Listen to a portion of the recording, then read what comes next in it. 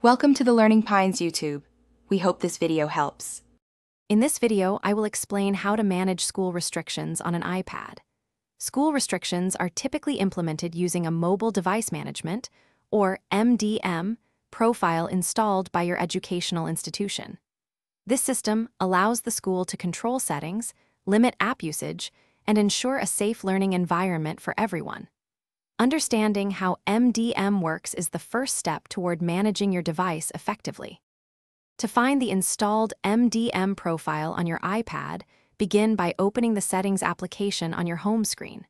From there, select General, and then scroll down to locate VPN and Device Management.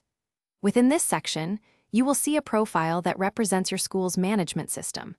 Tapping on it will show you more details about the restrictions in place and who administers them. Removing an MDM profile officially almost always requires direct assistance from your school's IT department. Typically, they will provide a password or remotely remove the profile once you have completed your studies or return the device. It is crucial to coordinate with them to ensure proper removal and avoid any data loss. Always back up any personal files before proceeding with this step. Attempting to bypass or remove school restrictions without proper authorization can lead to significant issues. It might violate your school's acceptable use policy, resulting in disciplinary action.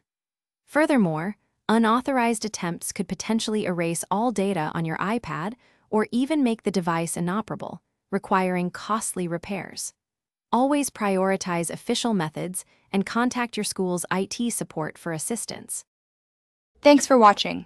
Consider subscribing if we helped you.